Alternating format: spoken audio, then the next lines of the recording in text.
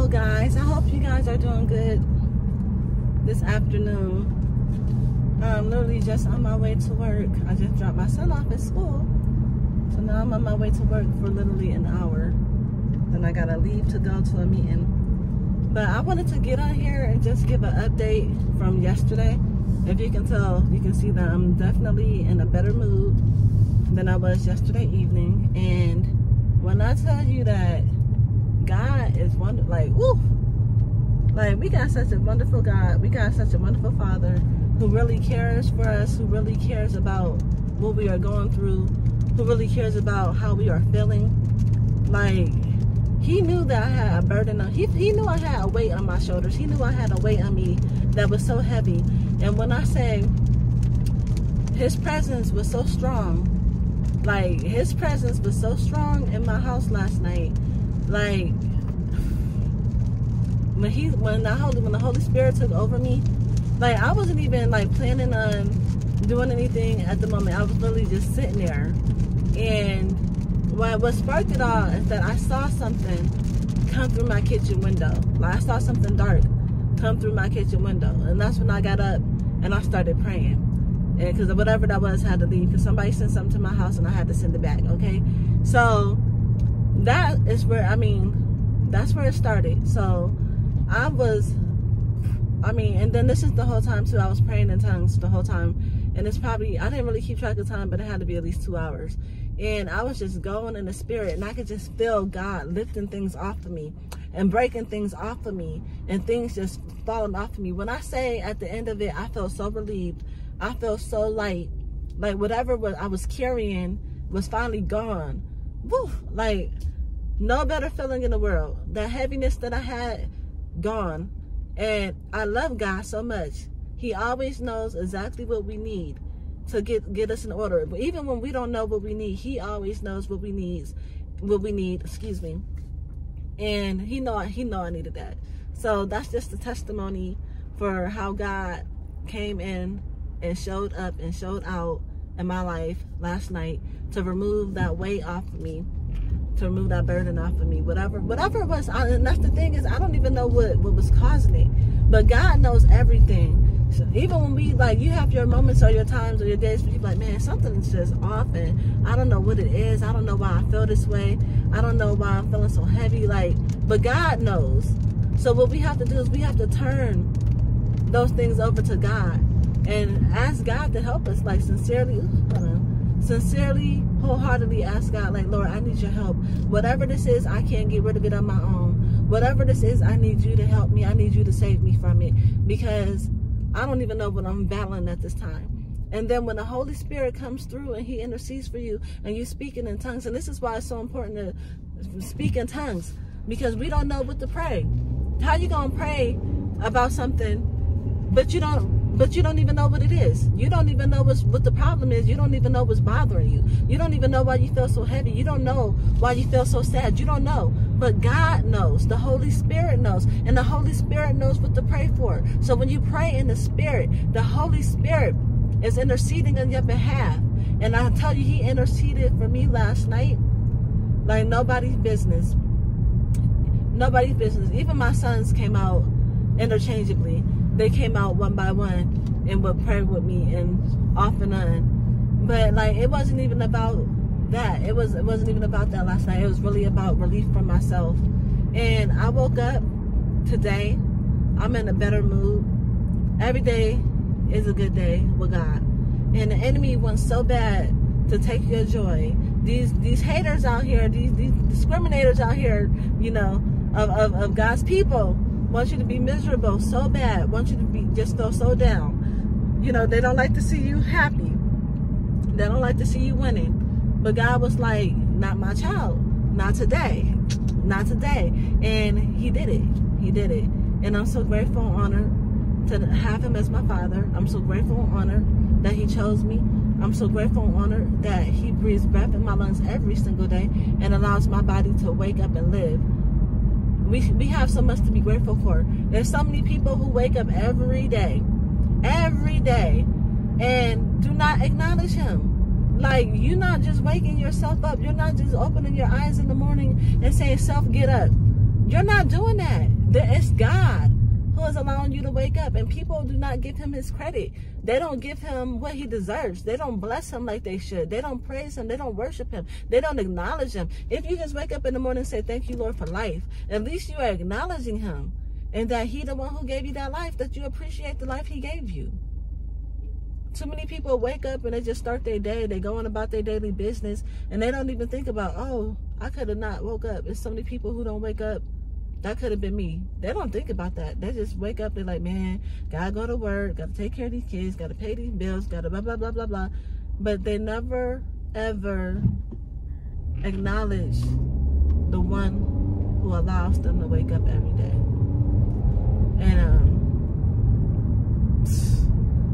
And God still loves them. And he still loves them. That's like, he still loves me. He still loves you. He still loves us.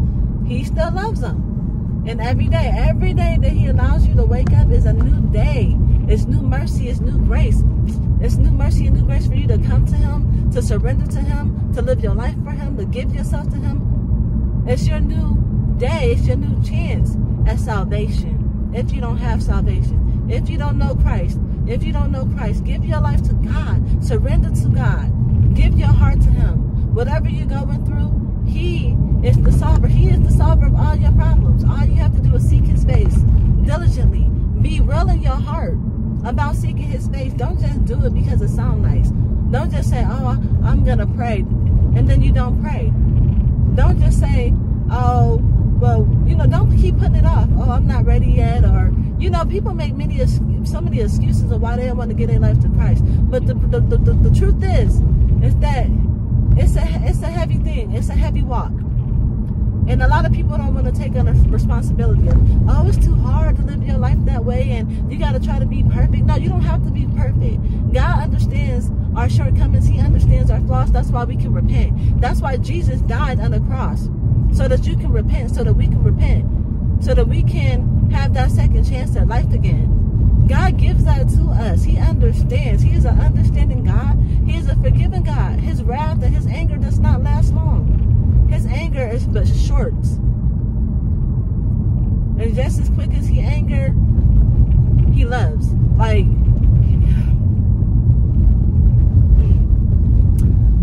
I mean, like, it boggles my mind sometimes, because I don't think ever until my adult life, actually until my husband, have I ever met a person who didn't grow up knowing God, or didn't have some sort of foundation of God. And my husband, he did have like a foundation early in his childhood. His mom used to go to church, but you know, she went away from the faith and she went into other things, and he was basically raised, you know, in a false religion. So, I mean, and it's crazy, guys, because when I married my husband, that's definitely something before we got married that we should have discussed. When we first got married, I was not in my walk like I am right now. Honestly, I could have been. I should have been, but I wasn't. So when we got married, it wasn't like a big old thing. It wasn't until after we got married, and then I was really starting to see God more and trying to go back to church and things like that. And then I really started noticing things about my husband. And then, like, you know, he would ask me certain questions, like his mom and sister and them would, like, dress a certain way. And he would say, and not just every day, but sometimes, he would say, would you ever wear something like this or wear something like that? And I'm like, no, I'm not wearing that. Or he would ask me to go to, like, these little things that they would have. And I would be like, I'm not doing that. Like, even though I wasn't in that place with God, to where I was 100% committed, I was definitely straddling the fence. I wasn't 100% committed to my faith and to the kingdom. I knew enough not to put myself in that predicament. Like, you ain't about to get me trapped up. Even then, I'm like, you're not moving me away from God, because God had already put it inside of me. You know what I'm saying? He had already put him in me, and there's no way in the world that I was about to stray from my God.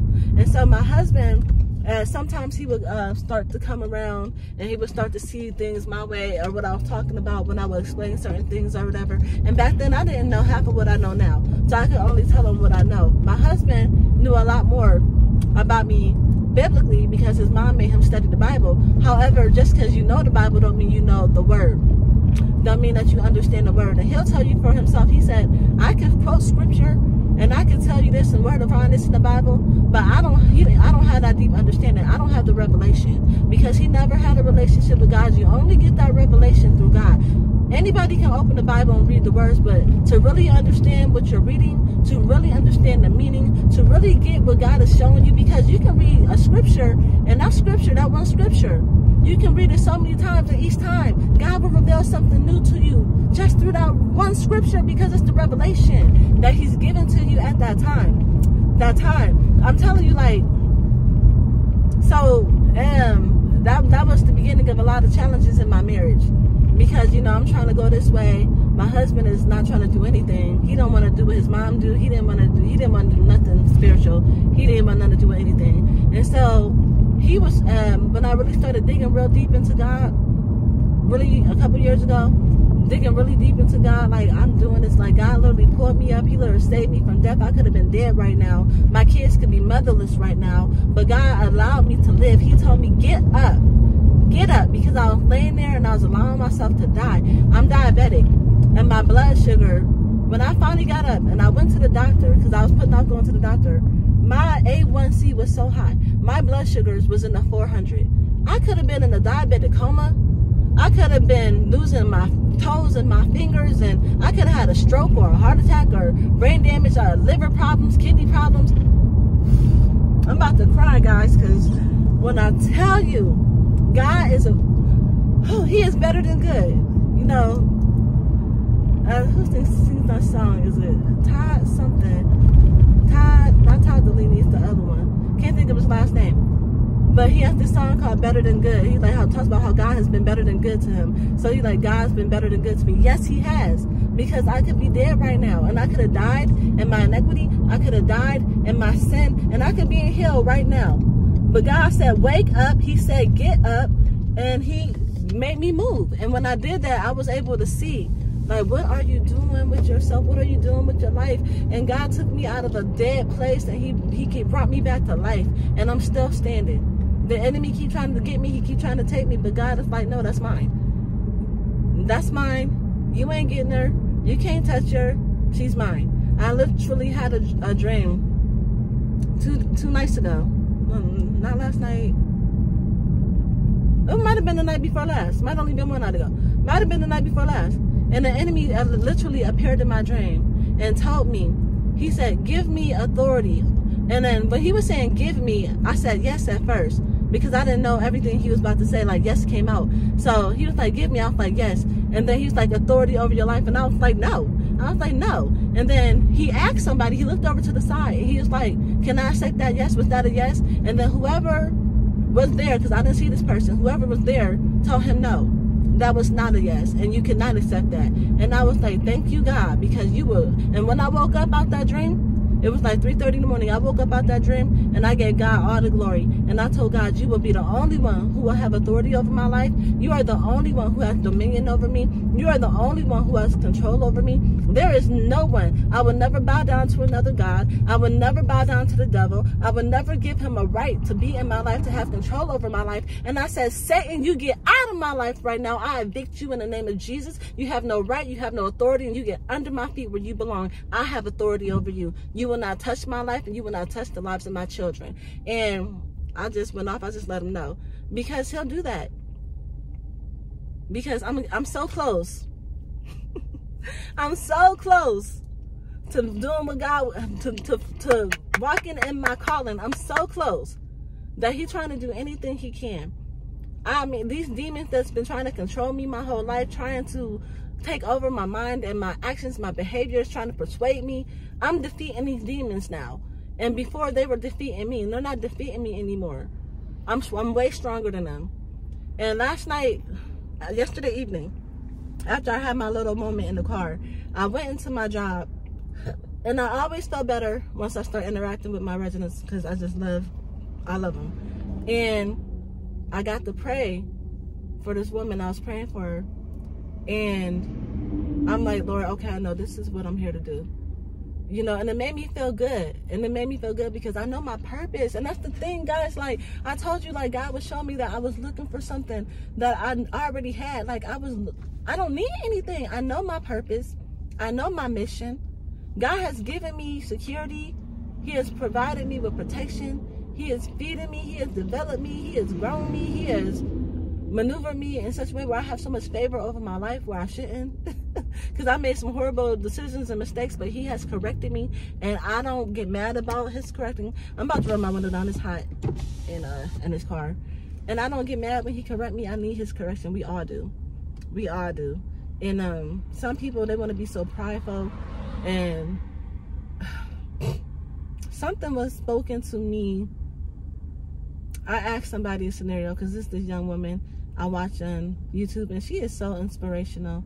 Her name is Young Mom Nisha, and if you ever get a chance to check out her channel, you should check it out.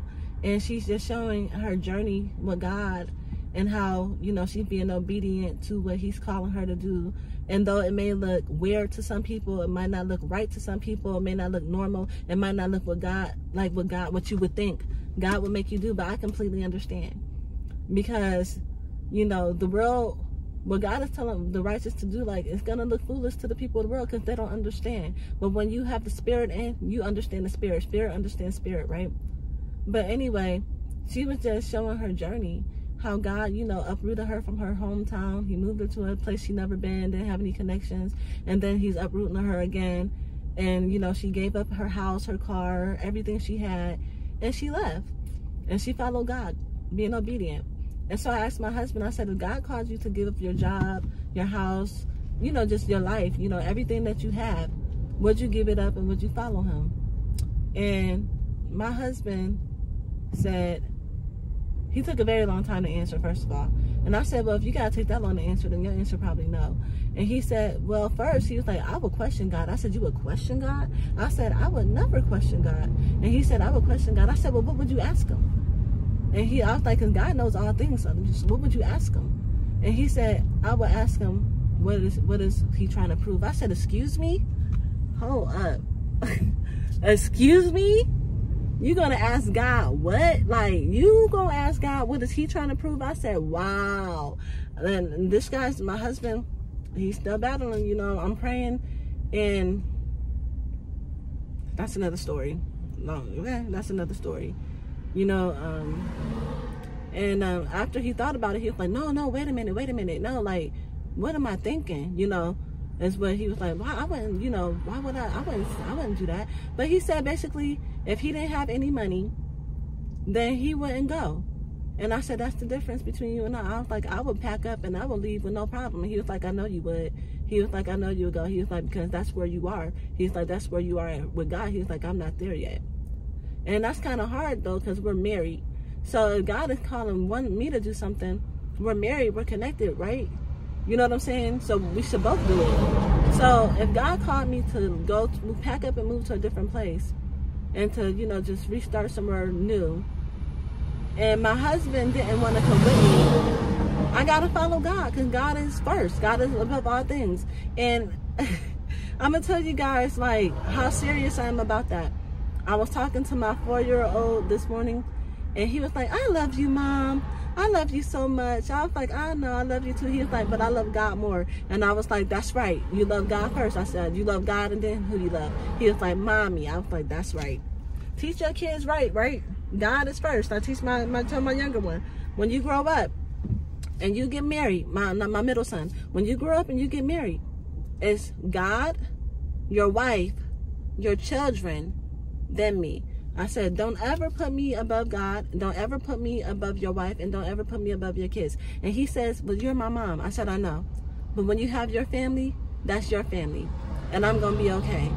You know, you got to teach them the biblical foundation of family. All right? The way that God wants it to be, planned it to be. You know? It's God, husband, children, and then everybody else. You know, and some people don't understand that. That's why their house is out of order. And I don't know if my camera's dirty or I don't know, but that's why there's no order in the house, man. There's no order in the house. I'm stuck in traffic. I don't know what's going on. The only thing I hate about coming to my job sometimes is they always doing some type of work on this road. It don't matter where we at on this road. It could be way down there. But right now, it's like right in front of my job. Like, I'm literally stuck in traffic. But I always take things as this means something. Like, whenever things happen in me, in my life, I don't ever really think like it's a coincidence. I always feel like God is trying to show me something or tell me something. Like there's some type of lesson. I don't know if I can make this look any better. It's dark. I literally got 7 minutes to get in my job, guys. And I got to leave out of there in less than an hour. Pray for me. Pray for me. But don't pray for me if you ain't gonna pray for me. Pray for me. Pray for me if you're gonna pray for me. But don't pray for me if you're not gonna pray for me. Like, when people be like, I'll pray for you, knowing dang well they don't have no intention. Sorry. Ooh, this is horrible. When they don't have any intentions on praying for you, they just say it because it sounds nice. They just say it because it sounds good. They just say it because everybody else saying it.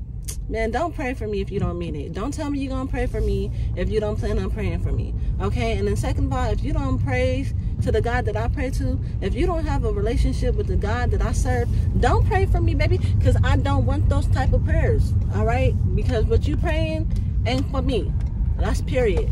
I don't need everybody and their mama praying for me. I only need the real ones praying for me. And if you ain't the real one, keep it, because I don't want it. And that's period. But I'm pulling up into this parking lot. I'm about to go in here for this hour. And then y'all can tell I'm feeling so much better because my sense of humor is back. This is the Yolanda. This is the Yolanda, me right here, yeah. I'm very silly and very goofy and lighthearted. And that's just how I am. That's why God placed me in positions where I work with people, because I have a way of just bringing light to people. I don't know what it is. Sometimes I don't even try to do it. It just happens. It's just my nature. I've always been like that my whole life. But I love my personality. I do. And I wouldn't want another one.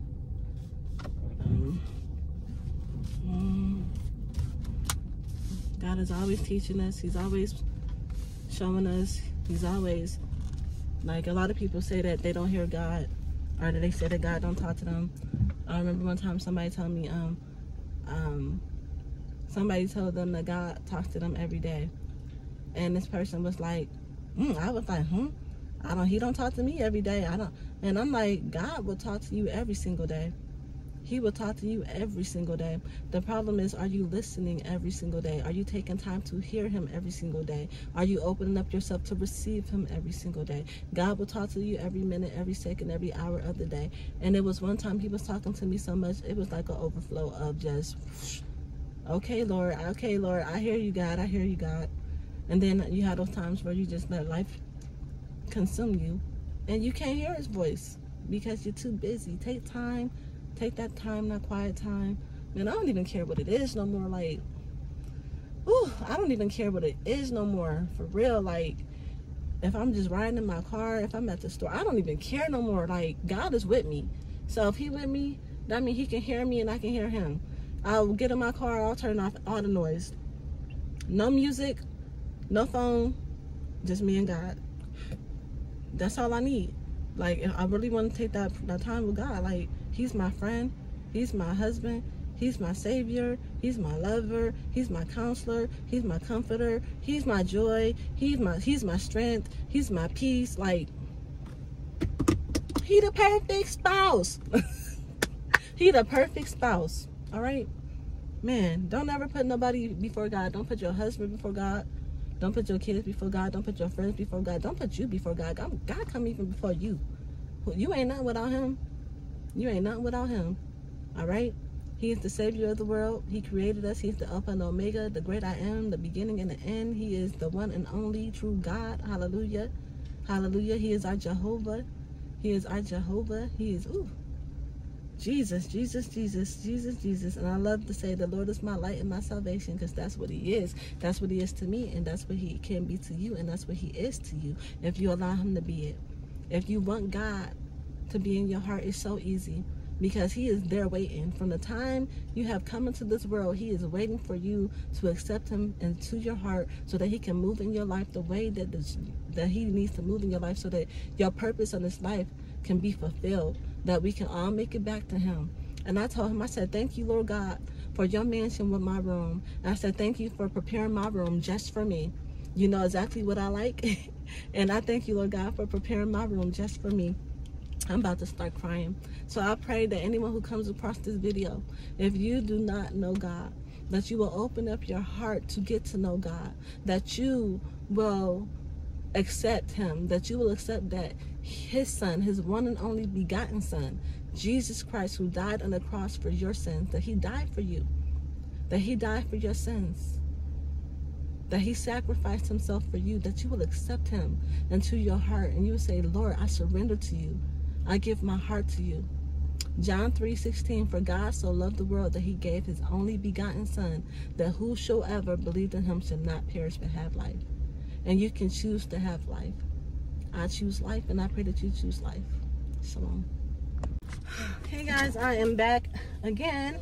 I just got off work. I went in there for an hour, and you will not believe you will not believe the amount of work I do in an hour.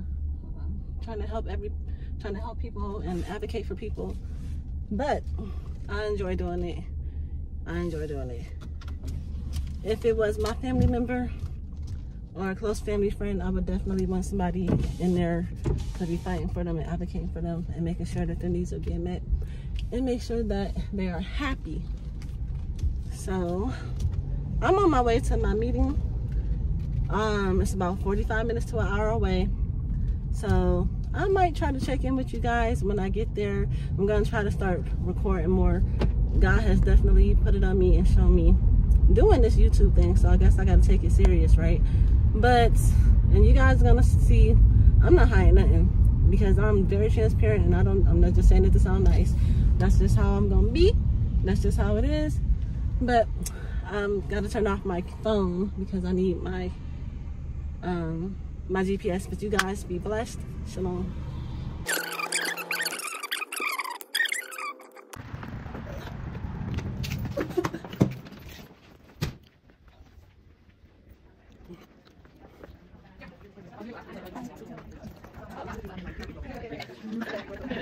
So I had to come use the bathroom before I go into the meeting. I want to try, I don't know if I'm gonna be able to sneak and get maybe some clips in my meeting. I don't know how suspicious I'll look with my phone and everything, but if I can, I will. Don't ask me why I'm whispering in the bathroom. There's clearly no one here but me. But anyway, trying to get more comfortable in front of this camera, so bear with me. Shalom.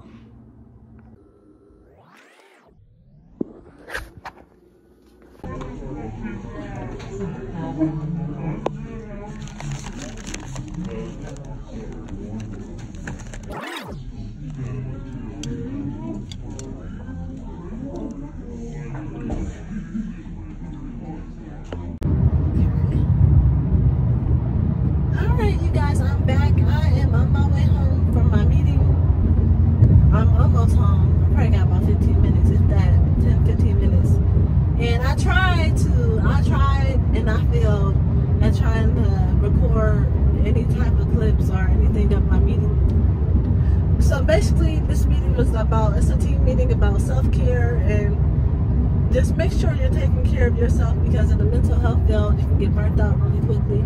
And so it was just a little fun meeting. We had like some activities that we engaged in. We did a lot of talking, and at the end, they basically went around the room and people talked about other people's qualities that they liked, and basically what they appreciated about other people. And so that was okay. But I mean, I'm ready to be at home. I'm tired,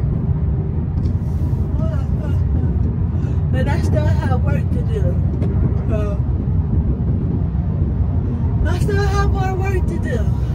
So I'm exhausted, and my son was trying to call me. I'm hoping my husband made it home to get him to football practice. And I mean, it ain't nothing like having kids, right? I'm in the middle of the meeting and my son is trying to face message me.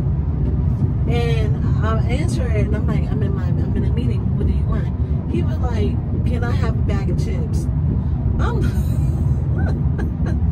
I'm done. I'm like, yes, go ahead, bye. Like, why are you asking me why are you messaging me for a bag of chips?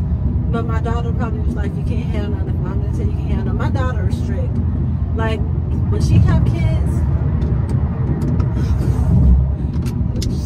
I mean, I don't know. She could change, but by the time she have her own kids, you know, sometimes be harder, but other people's kids than we are with our own. I remember when I was helping my sister with her kids growing up, because my first nephew, I'm only 12 years older than him, and then my oldest niece, I'm only 14 years older than her. Then my second niece, my second niece, I'm 16 years older than her. So I was a teenager, and I was helping my sister a lot with her kids when she had her kids. I'm the youngest of 3 girls, and then I have a younger brother. And everybody called me the drill sergeant. They was like, oh, you know, in 1 mile. Use the left 2 lanes to continue on I-80 East toward Youngstown, New York City via Pennsylvania. I need to turn that off. I know where I'm going. And so everybody's like, you're going to be a drill sergeant. You're going to be so mean to your kids. And blase, blase. No. I have my daughter, and she just melted my heart. And she's just like, I'm not a drill sergeant. Like, I'm really a softie when it comes to my kids. So, I don't know. But she's mean to her brother sometimes. Like, she does not play. She mean exactly what she say. For real. She say no, that's exactly what she mean. So, yeah, we'll see if she stays that way. But other than that, this is how I'm about to end my day. At least trying to record. I feel like continue on I-80 East toward Youngstown, New York City via Pennsylvania. I know where I'm going. Shut up. Be quiet. Oh. I grabbed a whole bunch of these cookies right in here. In 3.8 miles. Take exit 224, oh my gosh, I need to turn this State Route 11 off. South toward Canfield. Messing up my whole vibe. Alright, but these right here, these Milano cookies, these things are so good.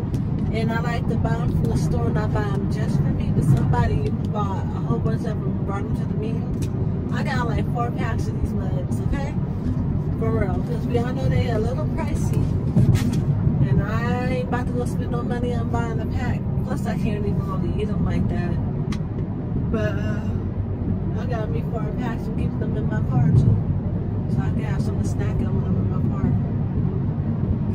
You can go around me because I'm already speeding. I ain't going no faster than where I'm going. So, I don't believe you're going to pay my ticket, friend. For real. People always get on the highway and act like they're a race car driver. Like, I'm not even in a rush. Like, I have nowhere to go but home. I have nowhere to go but home. So, if y'all want to go around me, go ahead. I was going 75 miles per hour. Like, I don't know how much faster you think I'm going. And sure, I'm somebody else. Like, they can all move around. There's plenty of space. But, that's what I told my daughter, too. Because she just started driving. Don't be letting nobody force you to speed. For real. Because they're not going to pay that speeding ticket. So, that's going to come out of your pocket. And then on top of that, when you're already speeding, you're already going over the speed limit, and then they expect you to go even faster. I'm not getting a ticket for nobody, for real, because last time I checked, that money come out my account, and I don't got $100-some to be spending on the ticket.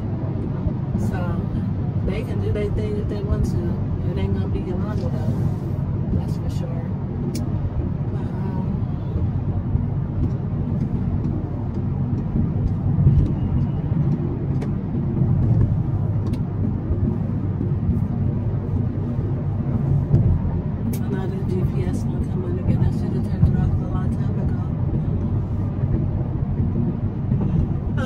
Get lost when I very first get on the highway. It don't matter how many times I've been to this place. When I very first get on the highway, because they have this sign up there that keeps saying that the exit that I need to take is closed. It's not closed, it's clearly open. they need to take the sign down. So I avoided it and tried to go around. And I'm not from that city, so I had no idea where I was going. I thought the GPS was gonna reroute me, and it didn't. So I ended up doing this big old U-turn. In 1 mile, use the right lane to exit right.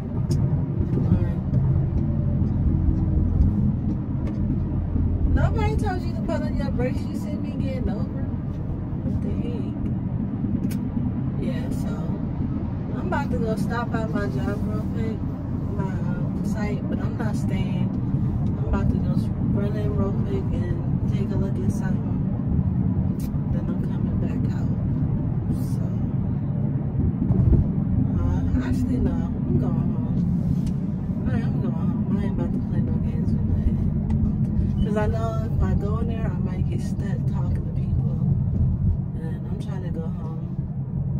I'm already going to be here Friday all day. Anyways, I'm going to be there Friday for like 9 hours. Like, I'm going home.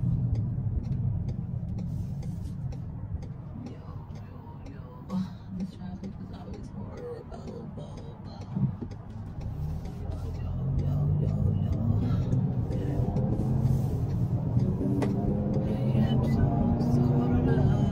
In 1.6 miles, turn left on Mahoney.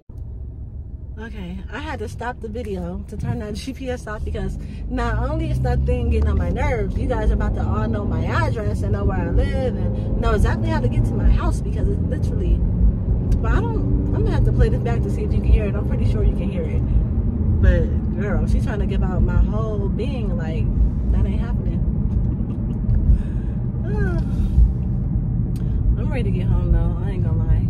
I probably won't even open up my computer until about 7 o'clock tonight because I like working at night versus in the afternoon. Because I have more distractions. But I don't know, with my son being at football practice, I don't know what I'm gonna do. I hope his dad made it home. Because if he didn't, that means I'm gonna have to take him. Matter of fact, I'll talk to you guys later. Shalom.